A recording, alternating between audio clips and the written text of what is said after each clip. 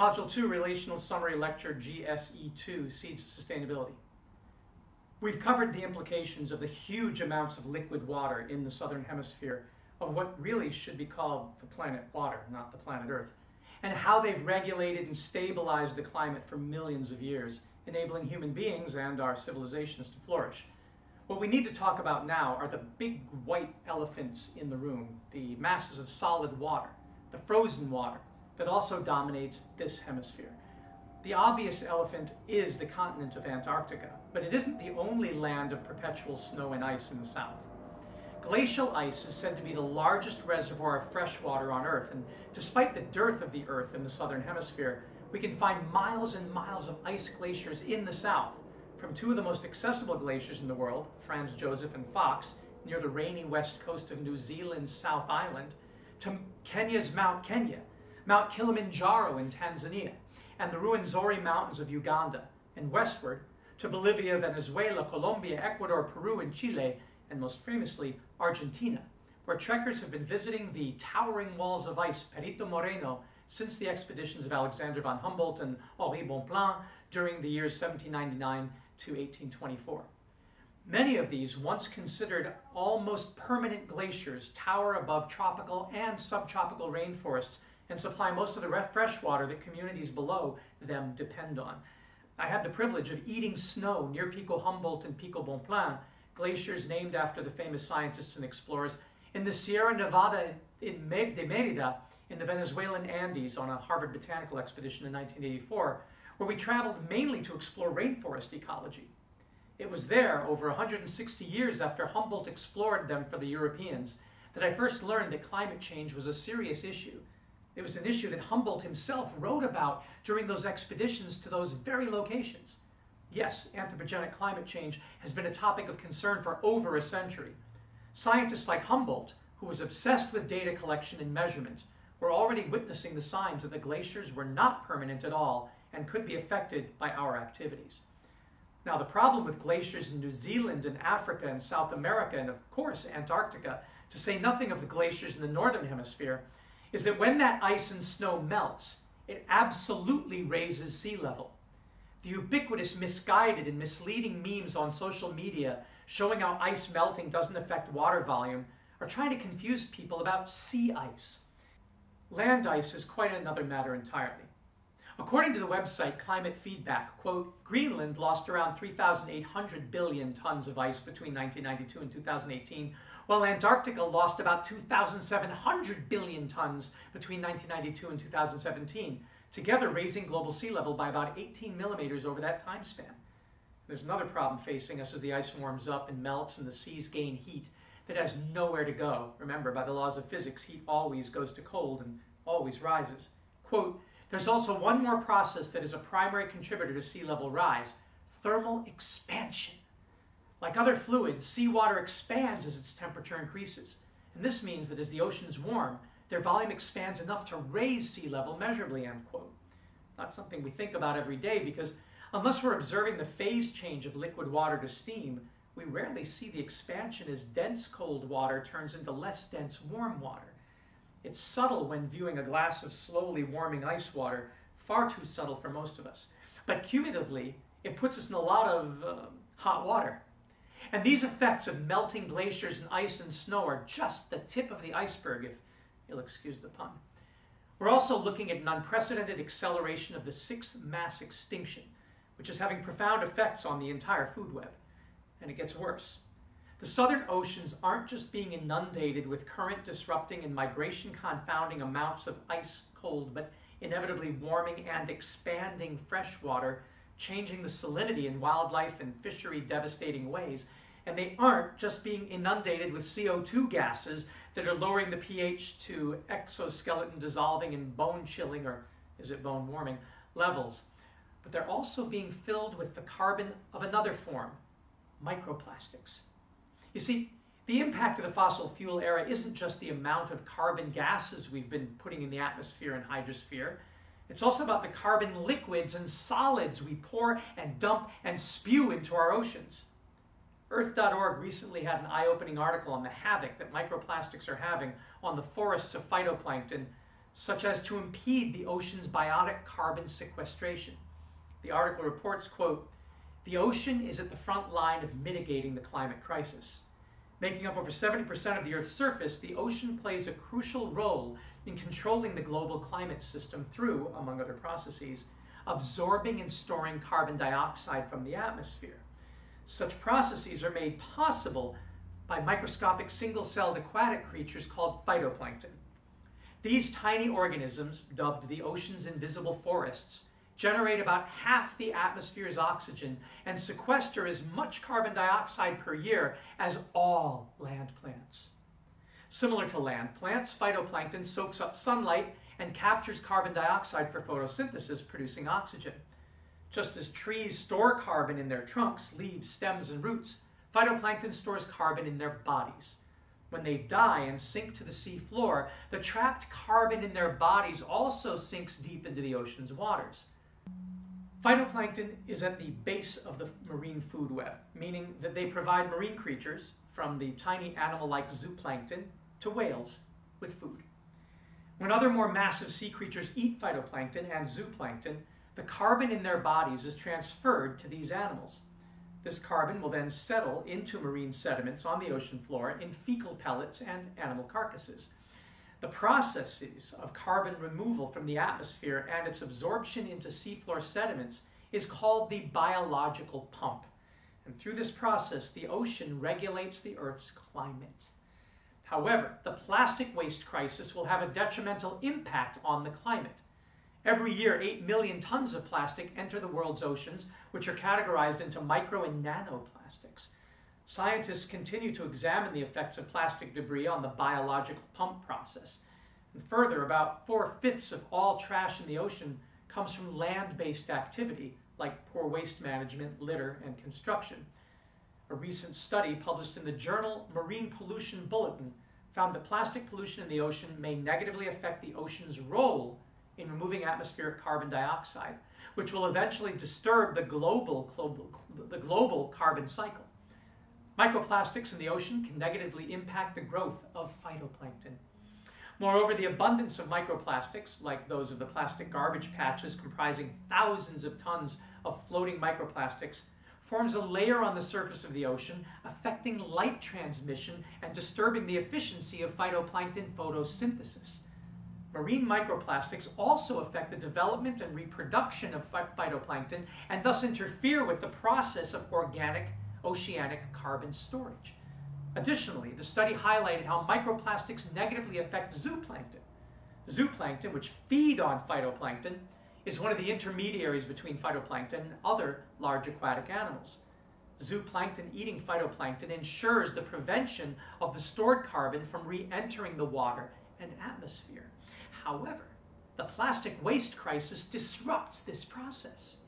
According to a 2015 study on a member of zooplankton known as copepods, microplastics can reduce copepods' uptake and consumption of carbon.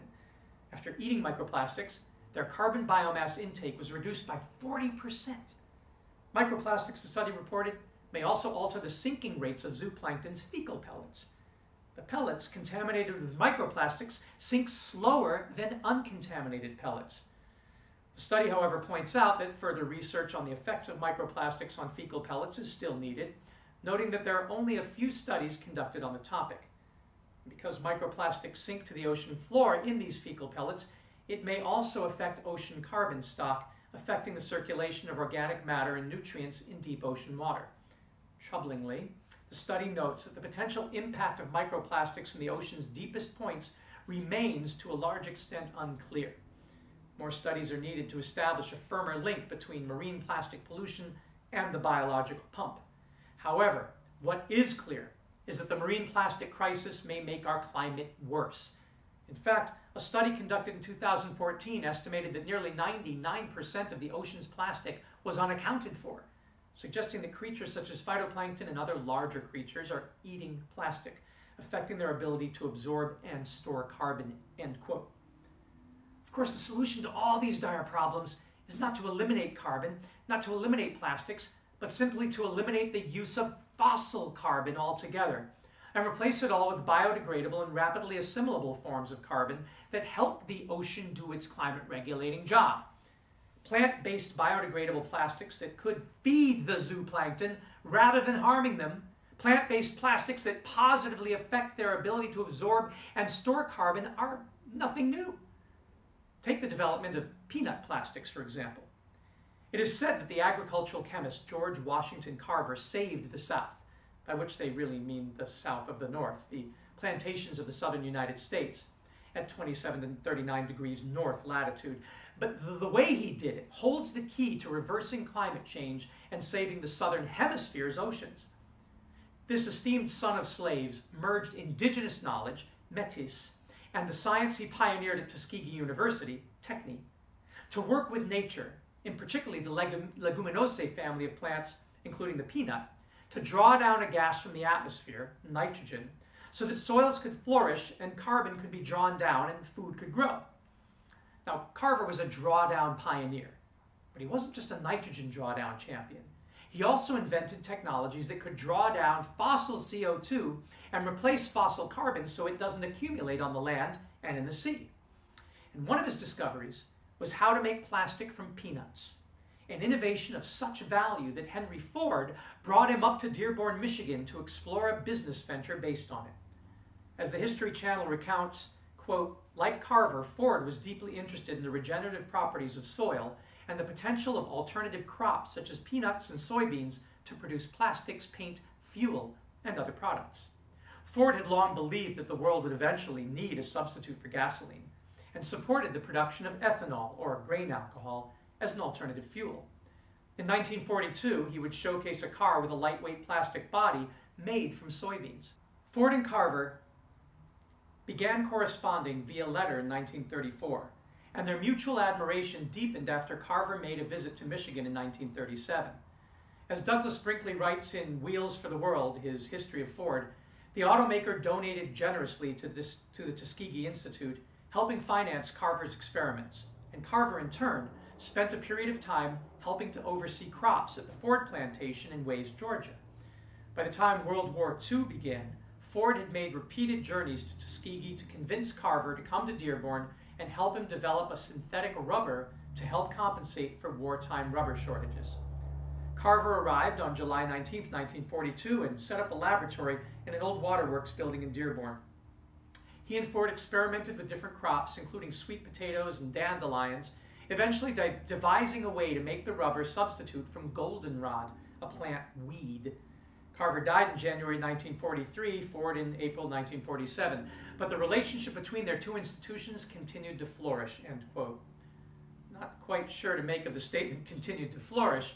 As late as 2018, when National Geographic launched its Planet or Plastic campaign, they reported that, quote, more than 18 trillion pounds of plastic have been produced to date, and 18 billion pounds of plastic flows into the ocean every year. It ensnares the marine animals we cherish and the fish we put on our plates. It appears in the table salt we use, and it's even found in our own bodies.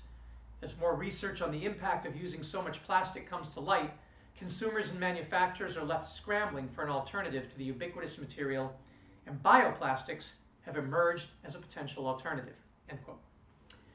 But the article goes on to say, quote, the argument for bio-based plastics is the inherent value of reducing the carbon footprint. About 8% of the world's oil is used to make plastic, and proponents of bioplastic often tout a reduction in this use as a major benefit. This argument rests on the idea that if a plastic item does release carbon once it's discarded, as it degrades, bioplastic will add less carbon to the atmosphere because they're simply returning the carbon the plant sucked up while growing instead of releasing carbon that had previously been trapped underground in the form of oil, end quote. The problem with this is threefold with today's bioplastics, like the PLA we use in our 3D printer at PCGS. The first two are the types of plant we're using and the way we grow them. Most bioplastics, unfortunately, are made from, drumroll please, industrial agriculture corn. Others are made from sugar cane. And the way we grow these commodity crops uses intensive amounts of fossil fuels, pesticides, and fertilizers, and causes the biggest problem of all, soil degradation. That is a problem with oil. Biggest problem of oil, the biggest problem of oil. Biggest problem of all, biggest problem of soil degradation. Yeah, commit it to memory. The biggest problem of all, soil degradation. So such bioplastics are not in any way a net win. The third problem is that to be useful, these plastics are necessarily hardened. So as Nat Geo tells us, quote, depending on the type of polymer used to make it, discarded bioplastic must either be sent to a landfill, recycled like many but not all petroleum-based plastics, or sent to an industrial compost site. Industrial composting is necessary to heat the bioplastic to a high enough temperature that allows microbes to break it down. Without that intense heat, bioplastics won't degrade on their own in a meaningful time frame, either in a landfill or even your home compost heap. If they end up in marine environments, they'll function similarly to petroleum-based plastic, breaking down into micro-sized pieces lasting for decades and presenting a danger to marine life. Quote, if PLA bioplastic does leak out, it also will not biodegrade in the ocean, says Jembeck. It's really not any different from those industrial polymers. It can be composted in an industrial facility, but if the town doesn't have one, then it's not any different, end quote. Dr. Carver's solution, as the prime example of a nexus-thinking agricultural chemist, could have negated all those issues. Peanuts are, as we've said, nitrogen-fixing perennials, though they're commercially grown as an annual for perverse reasons. And as such, they need no plowing, no chemical fertilizers, and technically they do not require herbicides or pesticides, which isn't to say that they aren't being used on them. As the National Peanut Board tells it, quote, it's important to understand that glyphosate is not used on peanuts during the season because it's not a Roundup-ready crop. According to Dr. Prosko, quote, growers do not apply glyphosate on peanuts during the growing season, but some farmers use glyphosate to manage weeds prior to planting. Dr. Prosko explains about two kinds of tillage practices used by Georgia's farmers, conventional and reduced or strip tillage. Using conventional tillage prior to planting, a farmer churns up or tills the ground to receive the seeds.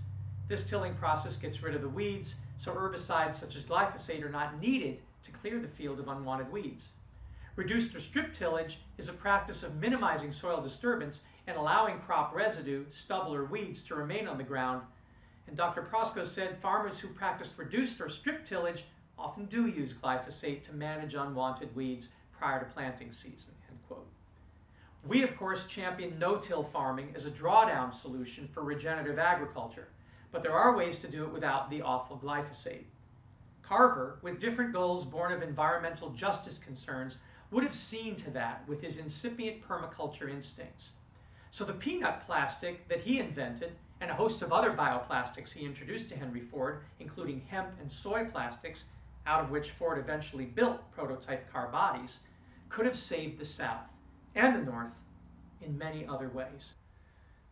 But as with the death of Walt Disney derailing the original plans for Epcot to become a real working city of sustainability, the deaths of Carver and Ford put their dreams in the hands of people who didn't have the same vision and were subject to the retardation the politics of short-term profit inevitably creates.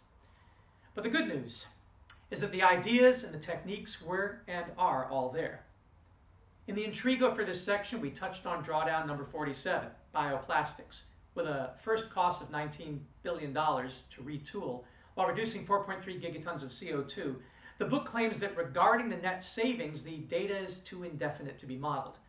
But since conservative estimates show that total production of plastic in general is expected to grow from 311 million tons in 2014 to somewhere between 792 million to 1 billion tons by 2050, with more plastic in the sea than fish, biopolymers like those that Carver was working on are crucial because we're able to make the plastic out of the peanut shell waste products already in abundance.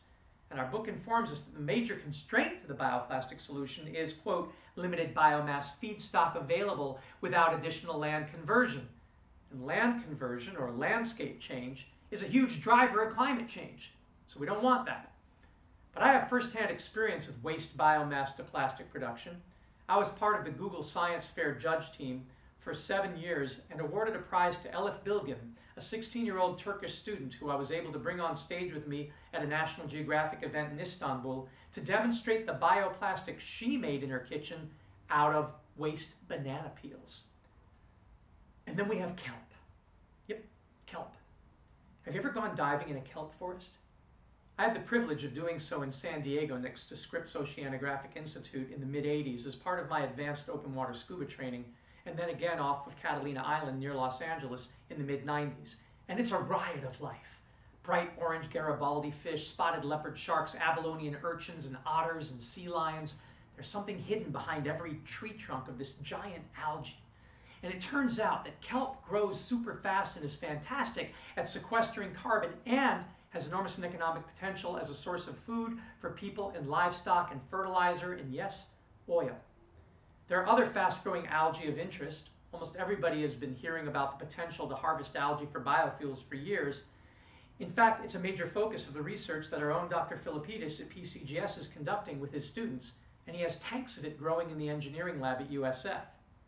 At the Arava Institute of Environmental Studies at Kibbutz Keturah in Israel, where I was on the courtesy faculty and taught biofuel workshops, they have row after row of massive glass tubes in the middle of the desert growing red algae, a simple microscopic organism with enormous potential. But I want to talk about giant algae, giant kelp, for a moment. Project Drawdown considers kelp to be one of the most important coastal and ocean sinks for carbon, able to pull 1 to 1.48 gigaton CO2 equivalent by 2050.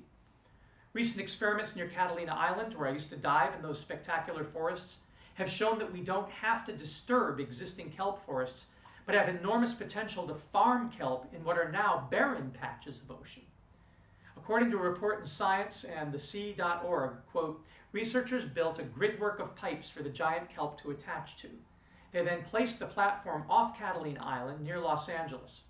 During the day, the platform stayed near the surface, providing plenty of sunlight. At night, it dropped to a depth of about 250 feet, immersing the kelp in nutrient-rich waters. The kelp grew by up to 2 to 3 feet per day, much faster than the patches that were grown in a more natural kelp environment, close to shore. More tests are being planned. If they work out, they could lead to full-scale kelp farming and a new source of energy, end quote. Of course, algae has been used as a source of oil forever, but that's because most of our petroleum comes from ancient algae deposits that rained down on the ocean floor and were buried and compressed and heated over millions of years. Yes, most of our fossil fuels come from algae. We've known for a long time how to replicate the process using laboratory heat and pressure and chemistry, but it hasn't been economically competitive until now, they say. But as the recent article, Algae to Crude Oil, Million-Year Natural Process Takes Minutes in the Lab, points out, a new, quote, wet algae process is being perfected that eliminates the expensive process of drying and powdering, obviates the need for hexane solvents to extract the oil, and can be run in a continuous rather than batch process, all of which can bring the costs down to parity or below. It's a bit like using a pressure cooker, only the pressures and temperatures we use are much higher, said Elliott, the lead researcher at the Department of Energy's Pacific Northwest National Laboratory. Quote, in a sense, we are duplicating the process in the earth that converted algae into oil over the course of millions of years. We're just doing it much, much faster, he says. In the UK, researchers say, quote, many millions of pounds are being invested in seaweed research from Vietnam to Israel to Chile because producing biofuels in the sea removes at a stroke many of the serious problems of conventional biofuels. Though important as greener alternatives to oil, many biofuels are produced from food crops, such as corn and sugar, which drives up global prices in a world where 1 billion people are already hungry. Biofuel production also consumes increasingly scarce fresh water, and the worst examples, those from palm oil, can produce more carbon dioxide than diesel. Quote, seaweed does not have any of those problems, says Phil Carrison, another marine scientist. Seaweed farming has even been shown to clean up the pollution from fish farms, and kelp grows far more quickly than land plants, turning sunlight into chemical energy 5 times more efficiently, end quote. The ocean is vast. Coastal regions are vast, and these industrial ecology nexus thinking approaches using seaweed and algae, particularly in the global south, which has so much sunlit water, create win-win solutions to provide healthy, clean food, energy, and water with zero waste that can also draw down the carbon. Those who lived in the age of promise that flourished before fossil fuels and fossil forms of carbon became the dominant proxy for power already supplied us with these seeds for sustainability. As we will see again and again throughout this course, illustrated in 1,000 different examples and anecdotes, like Dorothy and her friends in The Wizard of Oz, we've always had what we needed to get back home to Paradise Earth.